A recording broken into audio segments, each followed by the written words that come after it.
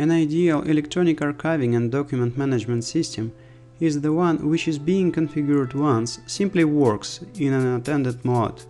Its users may not even know about its existence, they just have needed documents in needed formats at their fingertips. And that's exactly how ABBYY Recognition Server works.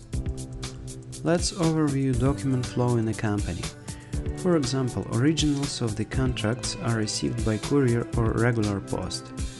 Then these contracts are scanned and placed in a graphic format in a folder which is monitored by Recognition Server, so-called hot folder. The rest is done in an unattended mode.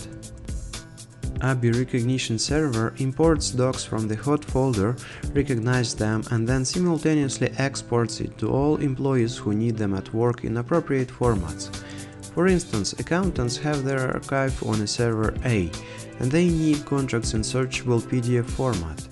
Lawyers and managers are using server B. Managers work with searchable PDFs only, whereas lawyers need contracts in PDFs and an editable format such as Microsoft Word, for example. Let's see it in action.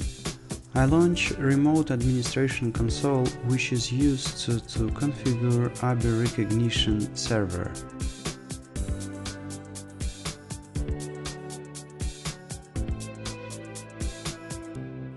I created a new workflow.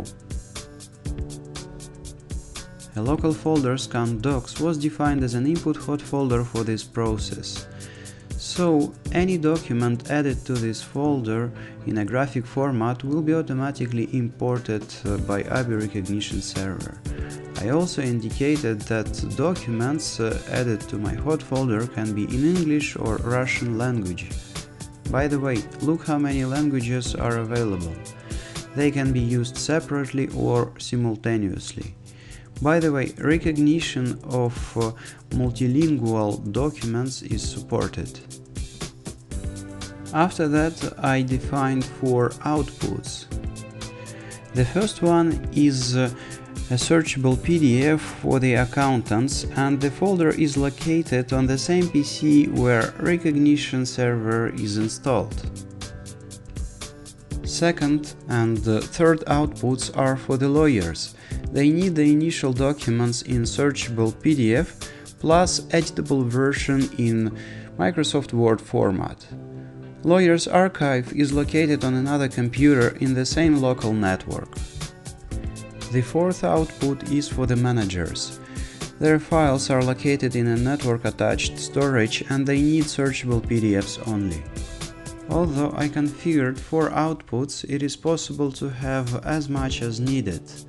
And plenty of output formats are available, from Microsoft Word and Excel to CSV and HTML formats. Once the workflow is configured, all we need to do to make a new contract available to everyone is copy it to the hot folder. For instance, here is a bilingual contract which was saved in a PDF format. It's not searchable now. I copy it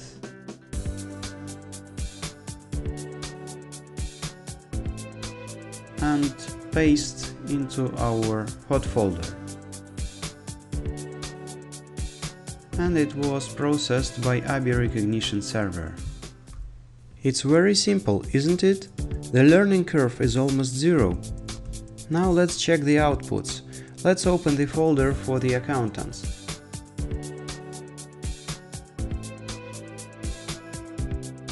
The initial contract is searchable now, so it is possible to find some text inside,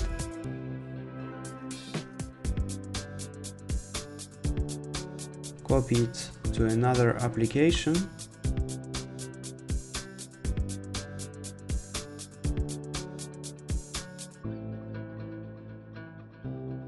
and it is even possible to find the contract remembering only some text from inside.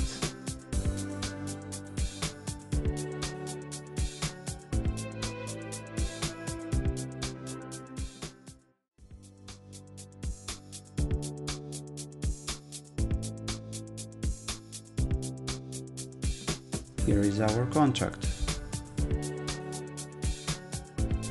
Now let's go to the lawyer's server.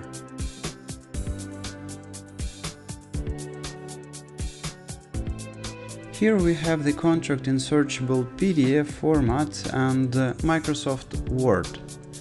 So if there is a need to draft a similar contract, a lawyer can easily do it. And finally, this is manager's archive on the network attached storage.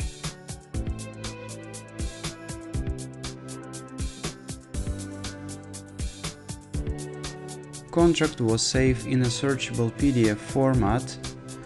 By the way, this contract is bilingual and both languages were recognized correctly. I can run search and copy in English as well as in Russian.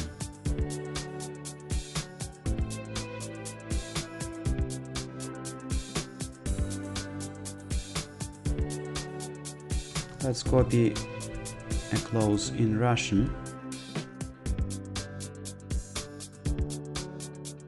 Here it is. And let's do the same thing for the English one.